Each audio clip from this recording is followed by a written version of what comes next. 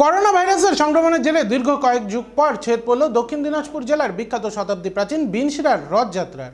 জনস্বাস্থ্যের কথা মাথায় রেখে এবছর রথযাত্রার উৎসব স্থগিত রাখার সিদ্ধান্ত নিল পারিবারিক মন্দির কর্তৃপক্ষ।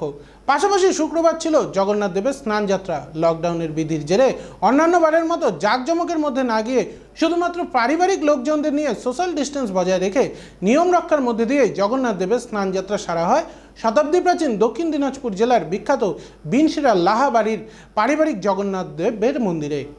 আর এবারে রথযাত্রা বন্ধের পাশাপাশি জগন্নাথ দেবের স্নানযাত্রায় অংশ নিতে না পারায় মুষড়ে পড়েছে এলাকাবাসী।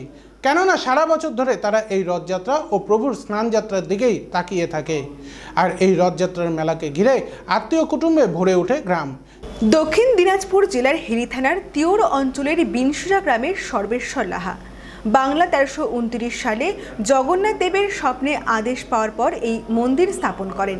স্বপ্নে নির্দেশিত উড়িষ্যার পুরী এলাকার একটি জমির উপরে থাকা নিম গাছ কেটে সেখানের পান্ডাদের মাধ্যমে তৈরি করেন জগন্নাথ দেব, সুভদ্রা দেবী এবং বলরাম দেবের মূর্তি।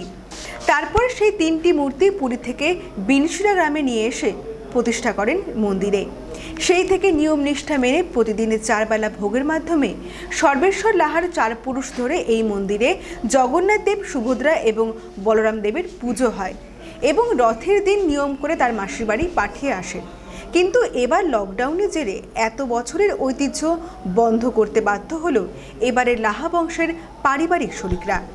এই বছরে পারিবারিক পুজো দায়িত্বে থাকা দীপঙ্কর দাস জানিয়েছেন, করোনা সংক্রমণের দিকে তাকিয়ে এবং লকডাউনের বিধি মেনে অন্যান্য বার অনেক পুণ্যার্থীদের নিয়ে জগন্নাথ দেবের স্নানযাত্রার পুজো অনুষ্ঠান করলেও এবার তারা আজকে শুধুমাত্রই পরিবারের কয়েকজন মিলে এই জগন্নাথ দেবের স্নানযাত্রা সেরেছেন, তাও রীতিমতো সামাজিক দূরত্ব মেনে। পাশাপাশি সেই করোনার সংক্রমণ যাতে এলাকায় না ছড়িয়ে পড়ে তার জন্য সরকারের নির্দেশ মতো বন্ধ রেখেছেন রথযাত্রা। দীর্ঘ কয়েক দশক পরে লকডাউনের জেরে তাদের পরিবার পোষিত এই রথযাত্রা উৎসব বন্ধ রাখতে বাধ্য হলেন বলে জানিয়েছেন তিনি। প্রাচীন পুজো এটা আমাদের শরিকান পার্সোনাল পূজা। আমরা বাড়ির কয়েকজন মিলেই পূজাটা করছি এবং লকডাউন মেনেই করোনা ভাইরাসের জন্য সরকারি লকডাউন মেনে আমরা পূজাটা করছি বাড়ির কয়েকজন মিলে।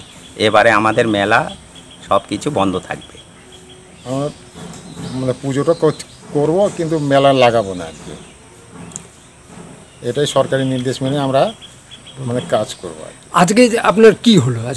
আজকে আমাদের চানযাত্রা হলো, বাড়ির কয়েকটা লোক নিয়ে আমরা চানযাত্রা করলাম, ভগবানকে চান করায়ে ঘরে উঠালাম।